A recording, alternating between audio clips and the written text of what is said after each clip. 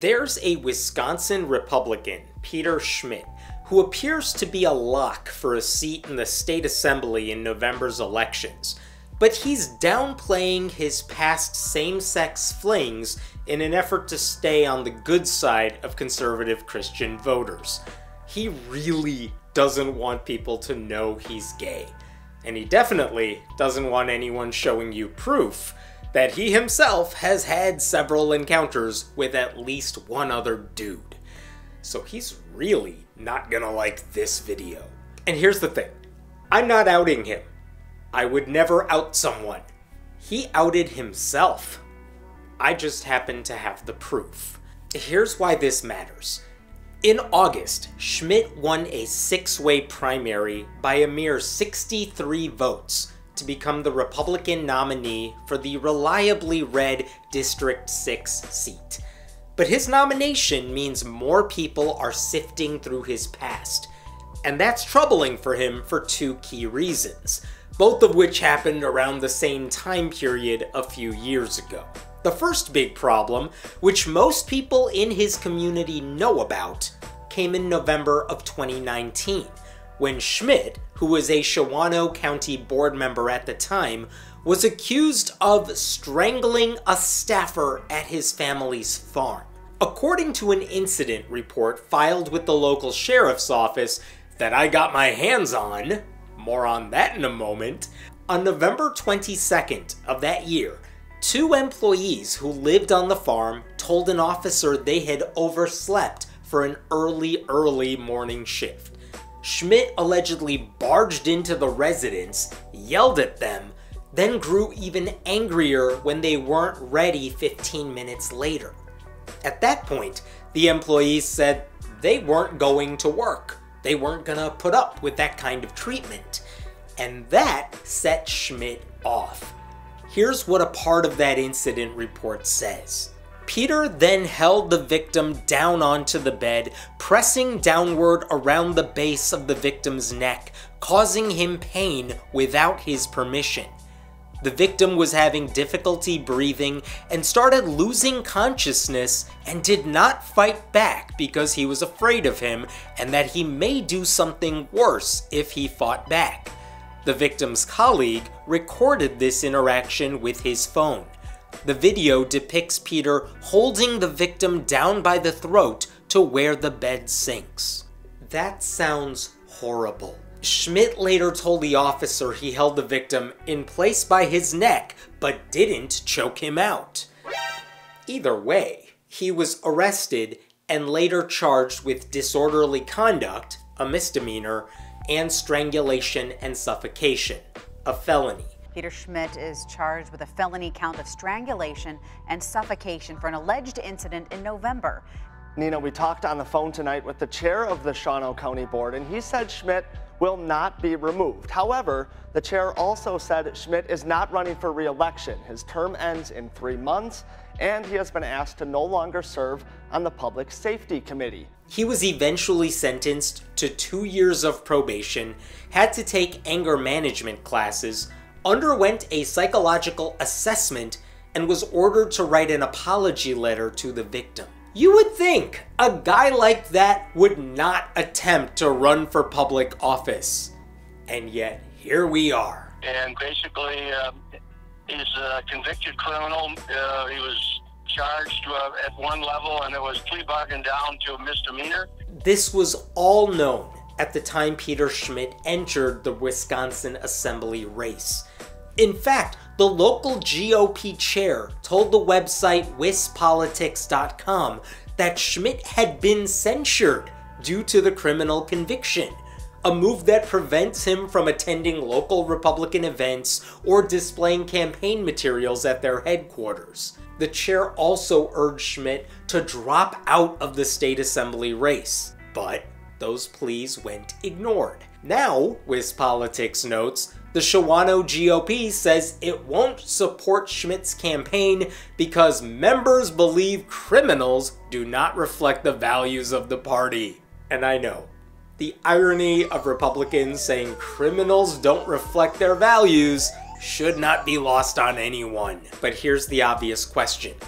If the Republicans really don't want this guy representing them, why didn't they say all this publicly before the primary?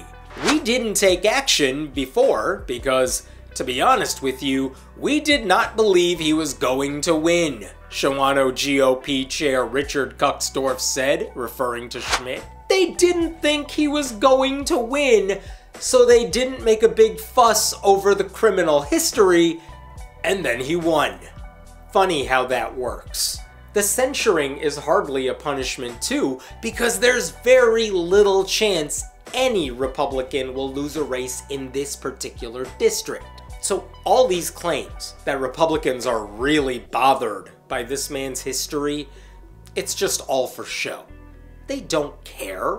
They will absolutely vote for him and encourage their base to vote for him. Not a single Republican leader has said people should vote for the Democrat in the race. All of that, however, pales in comparison to the second story about Schmidt, the one that has been far less publicized. About a month after he assaulted one of his employees, on December 31st, 2019, Schmidt visited the local sheriff's office to make a complaint of his own. Someone was trying to blackmail him. The unknown suspect, he said, was demanding $50,000 in exchange for not releasing a sex tape of Schmidt performing oral sex on another male.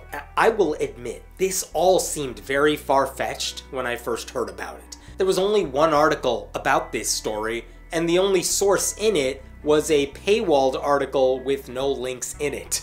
Doesn't mean it's wrong, just means we shouldn't take it at face value. But I wanted to know how accurate these stories were, so I called the local sheriff's office, explaining that I'm a writer digging into this story and I wanted all the public records involved in these incidents. I followed that up with an email, making a more formal request, and to my surprise, it didn't take long before I got my hands on both incident reports, with names and details and everything. I was able to confirm this story, and this second incident report is a doozy. According to this report, Schmidt admitted the recording was real. He said he had been in a relationship with another man who worked on the Schmidt Ponderosa farm, and that the tape in question depicted one of their, and I am quoting here, many hookups. Peter Schmidt stated that this act happened while no one else was around. They were alone. This was a free and voluntary sexual act between the two of them. There had been many sexual encounters between Peter Schmidt and his partner. However, there was only one shown in the recording. Schmidt didn't know he was being recorded, but apparently he was. And that footage was sent to someone, and that someone contacted him on WhatsApp using an untraceable number from Mexico and said he would send the tape to Schmidt's father and brother unless he received $50,000. And just to make the threat more believable, the caller included the actual phone numbers of Schmidt's father and brother in the message, as if to suggest he wasn't joking. The incident report said Schmidt negotiated the price down to $5,000 over the course of a couple days, but never actually paid it. According to the report, he then told his family of his lifestyle choice, homosexuality. Basically, he came clean to his family, and the guy making the threat no longer had any leverage to use against him. As far as we know, that guy disappeared after that. The case was closed just days later with no further action by law enforcement because there just didn't seem to be any way to figure out where the messages were coming from.